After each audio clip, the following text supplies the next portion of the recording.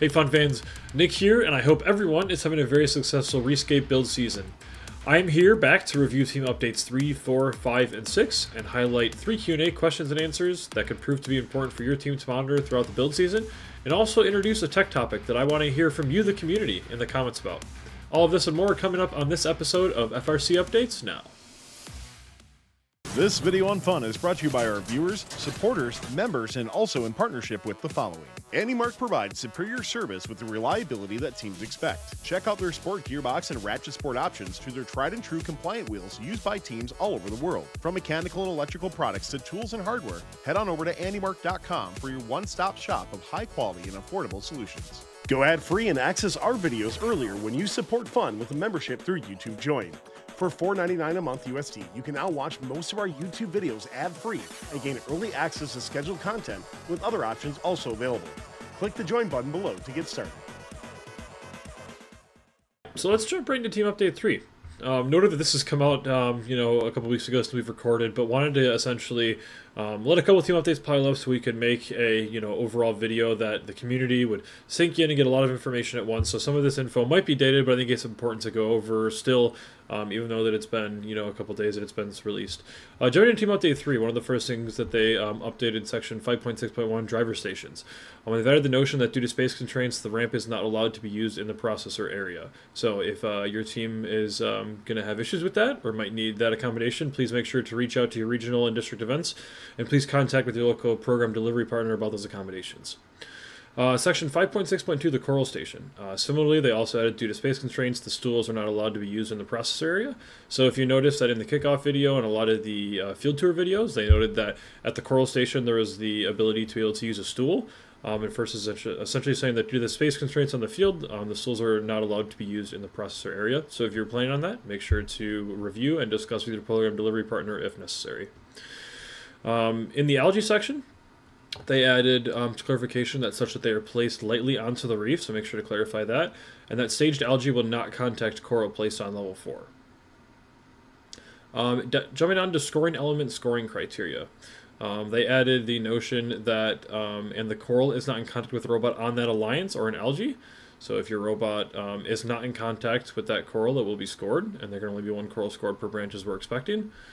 And they also added the notion that an algae is scored in a processor once it has passed through the opening of the processor and by the sensor array. An algae is scored in a net if it is above the net contacting the net or algae containing the net and not in contact with the robot on that alliance. So if for some reason that one of your opposing alliance members was in contact with the algae and you were not, it seems like that would be counted. But be sure to consult the official Q&A and the official manual for official clarification. Furthermore, jumping into robot scoring criteria, this is a big one for me, and if you haven't caught this, I want to hone in and make sure you're paying attention to this. A lot of teams were talking about, right on kickoff, about possibly using 2 cages to be able to climb, whether that was shallow or deep cages. And First has actually come out, a good amount of time after kickoff and noted that to qualify for cage points, a robot must be contacting 1 and only 1 cage and not touching any anchors. So essentially, if you're a robot that is touching 2 cages, or you're designing a mechanism to be able to climb either shallow or deep cages and you utilize 2 cages, that climb is no longer going to count. So if your team was looking into that and looking into that design, make sure to consult the manual and the Q&A for official details. Jumping down to 6.6, alliance is ineligible for an RP. They added that an alliance is ineligible for the specified RP for that match.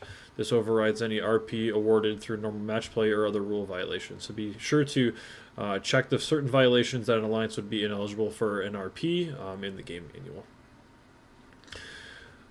They just added some clarification to G421. No more than 1 robot may be on the opponent's side of the field with the bumpers fully outside and beyond the barge zones. So theoretically, if you got 1 robot that's completely downfield and another that's in the barge zone, but their bumpers are not fully outside of the barge zone, it seems like that would still be legal. But again, be sure to consult the manual and the Q&A for official clarification. And added some notion to bumper construction for G402 and G407. Jumping to Team Update 4. We're going to be looking at an algae update. So again, this got posted, I believe January 17th, so about 10 days ago now. But if you haven't got a chance to review this, I want to highlight this. That it noted in the previous blog that both the clamshell and the crosshatch algae are approved for use for the 2025 season. So if you didn't take a chance to look at my video that I posted previously, we dug deep into a little bit of the algae issues that First is noticing in game piece discrepancy. First noted that while they're unable to test or predict the various ways teams may interact with the algae, general mechanisms which are very sensitive to the surface characteristics, such as a vacuum seal or stiffness, such as pinching algae tightly, or algae may be more susceptible to variance between the two algae types. All inflated game pieces, including those with the same surface texture, typically have some variance. We encourage teams, we being First, to test their algae on both ends of the diameter specification to ensure their mechanisms work as intended. This is the big one. At official First events, only the crosshatch algae will be used due to the availability that First has on hand, production lead times, and to ensure that all teams have a similar experience with the algae used at events. So the only algae that is going to be used at official First events is going to be that crosshatch algae. And if you didn't get a chance to look into the difference between the crosshatch and the clamshell, be sure to take a look at this blog linked here in Team Update 4 for further clarification. They also went on to say that additionally, one or more crosshatch algae will be available for use on the practice field at official events for teams to test with. So if you only have clamshell, but you get to an event, crosshatch algae will be available for teams to use on the practice field. But it is important that this algae must be kept at the practice area and shared amongst teams so that all teams have equally opportunities. And First profusely apologizes for the error and know that it's not ideal for anyone. They also added in the game manual that section 14.5 events are no longer obligated to provide tables, although most will. A table may or may not be provided. Jumping to Team Update 5, we get a clarification on G412, adding a short distance, which is approximately 3 feet, and this is throwing corals in the reef zone. So if your team was planning on utilizing a strategy such as moving coral or moving game pieces similar to how the notes were last year in game piece volume, be sure to take a look at the G412 to make sure that your team is in compliance. And then they just updated in E401 a rule from R302 to R304. Okay, jump into Team Update 6. One thing that we see First start to pivot here, and this is kind of the big thing moving forward as we get closer and closer to events building up here in the competition season, we're going to start to see critical updates to software that is necessary for teams that are going to be competing, whether that's RoboRio, the radio, some firmware updates with suppliers. So make sure to take a look at these team updates, and I'll highlight them as the season goes on, but I want to make sure that teams are addressing these issues so that way they don't have hiccups as they come to competition. The VH109 radio firmware update is a big one. They want to make sure that teams have the updated version 1.2.8 as soon as possible. And then at events, the radio kiosk is going to check for this latest firmware update and then update the radio if necessary. So if you want to make programming your radio a little bit easier, be sure to take a look at that. They also added a team radio configuration utility for open mesh radios, the old radio for the 2025 version, and this essentially allows the update for teams that have greater than 9999 numbers to use that as a practice radio. But remember, the only official competition radio that will be legal for this 2025 season is the VH109. They also added a clarification on bumpers. Bumpers must be soft. Hard parts of bumpers must not extend more than 1.25 inches from the robot perimeter, and only padding per R402A, a cover per R402C, and soft fasteners used to secure padding or cover are permitted beyond this limit. So be sure that if you have anything that's going to extend more than 1.25 inches beyond the frame perimeter, that it falls into one of these categories. Jumping into a couple Q&A questions that I had thought were important to see. Question 94, which was asked by FRC 1071. Section 6.3.4.1, Part C, states that coral that are not preloaded are divided evenly between the coral stations. If there is an odd number of coral remaining after preloading is complete, how are they split amongst coral stations? Field staff will randomly determine which coral station has extra coral. So essentially, if there's an odd number of coral that is available in the coral stations, there is going to be one that has more. If that matters to your team, it might be worth coordinating with the field staff prior to the match to determine which coral station is going to have more pieces, because it will be randomly determined on which coral station is going to have a larger one. As a reminder, human players may move coral between coral stations if they wish to during teleop and teleop only, provided that they do not leave an alliance area as noted as G429. So in autonomous, you're stuck. If you're scoring all the pieces in the coral station autonomous, hats off to you. You're probably winning the world championship. But in my guess, More than likely, the coral stations will not be cleared, and it might be important for your team to understand which coral station has that extra piece. Question 102, are we allowed to use bumpers as counterweight? Our team uses 2-piece bumpers. Is it against the rules to make one half heavier than the other to act as a counterweight, assuming that the weight is added through legal means, i.e. using a steel backplating material on one side of the plywood or the other, and the bumpers are still compliant with R408?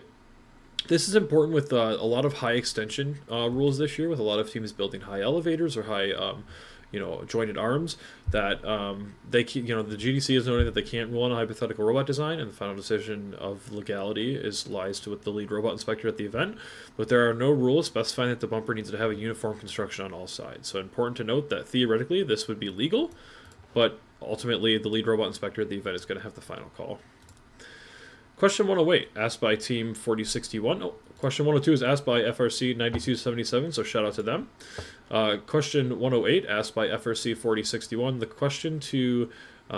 answer to question 97, along with Team Update 5's definition of a short distance, suggests that a robot that incidentally bumps into a coral on the floor, causing it to roll more than 3 feet, a likely occurrence in our opinion, will be subject to a major penalty. Could you confirm that this is the intention? The GDC essentially answers that they can't comment on hypothetical scenarios, but as noted in the blue box, a coral is considered launched if it is shot into the air, kicked across the floor, or thrown in a forceful way.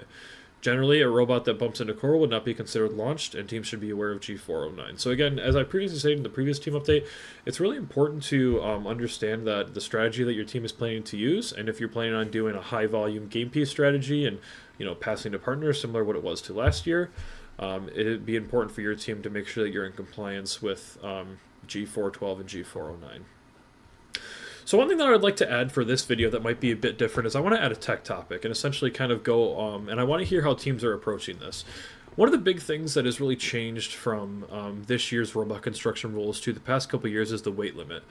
And the weight limit has gone down to 115 pounds. If you thought it was 125, make sure to go back and read the manual to adjust that. But I know a lot of teams reading some Open Alliance blogs are struggling to find a way to get down to that 115 with the amount of complex robotness I'll use, which obviously isn't a word, but the amount of complexity that can go into robots, with this season in this game.